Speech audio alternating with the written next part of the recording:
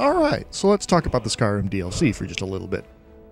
Dawnguard, the first DLC for Skyrim, starts like a lot of main quests in the game. Villagers will be talking about recent vampire attacks, and let slip the rumor that somebody in the east is trying to do something about it and refound the Dawnguard. If you investigate, you'll find scenic Dayspring Canyon and the imposing Fort Dawnguard. The leader, Isram, tells you that he's refounding an ancient order of vampire hunters and that he could use your help. From there, you set out on an adventure to try and figure out why the vampires have become more aggressive lately, and if you can stop them. Or, if you so decide, if you can assist them. There is but one. I offer you my blood. Take it and you will walk as a lion among sheep. Dawnguard is a very solid expansion for Skyrim.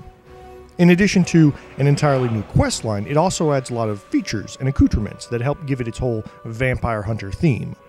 There are new missions, some graphical updates to the vampires themselves, and even an entirely new set of gear designed specifically for hunting vampires. The most prominent of which is probably the crossbow, a new ranged weapon that trades increased damage in exchange for longer reload times.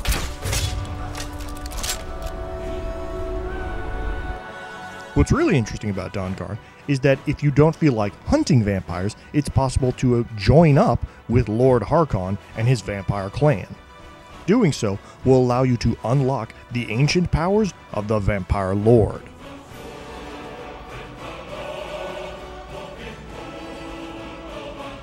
In addition to being stronger than a regular vampire, the Vampire Lord also has its own skill tree, which can activate new powers and abilities as you slay enemies.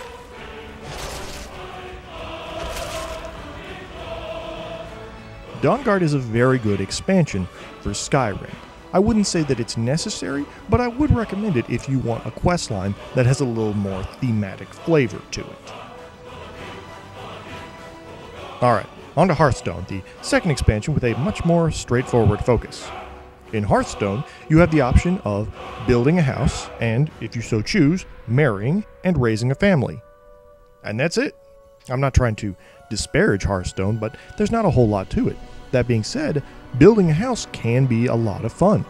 You start by getting your plot of land, then going out and building a foundation, harvesting materials that you need for construction, then deciding which rooms and expansions you'd like to add on to your homestead, decorating, which allows you to go from bare walls to fully furnished residence. I personally really enjoyed Hearthstone because it broadened the experience of Skyrim. It expanded the number of things I could do to interact with the world. It gives you the ability to create a personal space within the game world, somewhere where you can just store extra gear and materials that you have, or display trophies and proofs of your conquests. Hearthstone is probably the least necessary DLC, but if building your own home sounds like something interesting, then yeah, I would definitely recommend it. And so we come to the last DLC. After getting into a minor kerfuffle with some masked cultists, you learn that somebody out there wants you dead, and they call themselves the Dragonborn.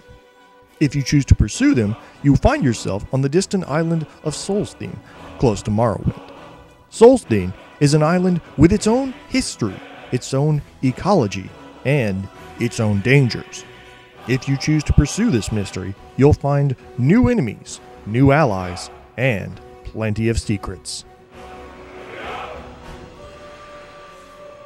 Dragonborn is, in my opinion, probably the best of the Skyrim DLC, if for no other reason than it's its own little self-contained adventure.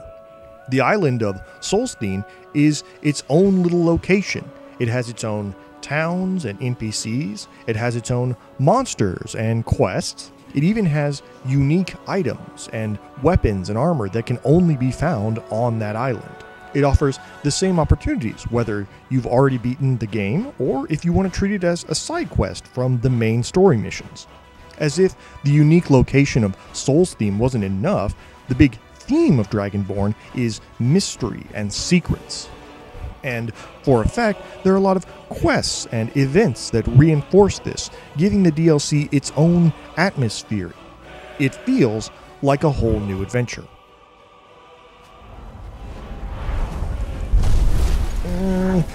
Oh boy. Oh boy. Okay. Okay, yeah. 2 dragons? Yeah, this might be a little too much adventure for me.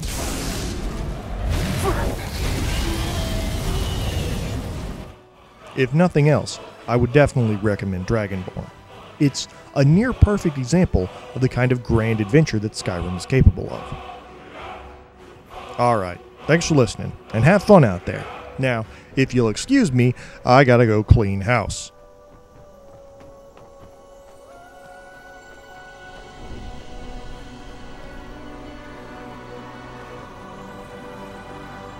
Hey you get out of here. I told you kids to stop practicing your necromancy in my backyard. Damn teenagers and their black magics.